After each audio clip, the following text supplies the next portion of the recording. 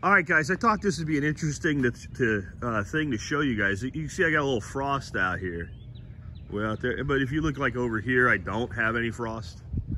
If you look over here, no frost. And if you went over by my duck coop, you'd find one spot with a little bit of frost, but most of everything else has no frost. But right here, we have frost. Well, maybe it was wet there and not anywhere else. No, everything's nice and humid right now. It's spring. What's going on? Well, what if I told you the temperature is currently 40 degrees?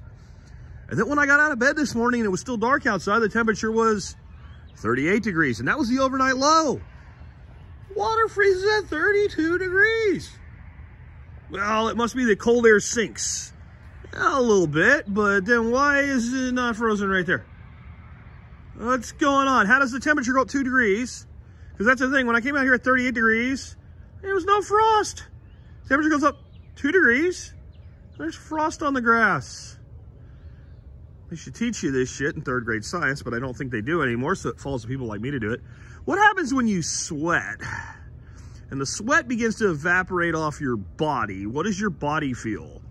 It feels cool. How do we cool a house in a dry climate instead of using expensive air conditioners? We use an evaporative cooler. As the temperature began to slowly rise and the moisture on this grass began to lift off of it, the temperature dropped sufficiently from the evaporation to cause a mild frosting on the surface of the grass. This is something when you're planting early in spring, even though the weather guesser says it will not get below 36 degrees, you do have to be aware of. It's not usually something that damages plants a great deal because it usually only occurs on the surface. It doesn't actually damage them heavily, but you can get some frost tip burn and things like that from it. So it's just something to be aware of, that it can happen.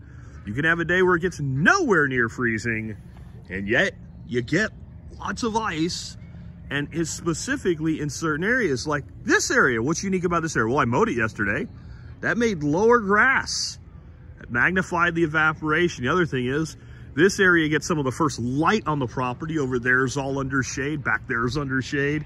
That's got some shade from the house and what all, but it's basically what it is. Short grass, fast evaporation, evaporative cooling for the wind. All it needed to do was drop the temperature, 6 to 8 degrees, and bam, you got instant frost.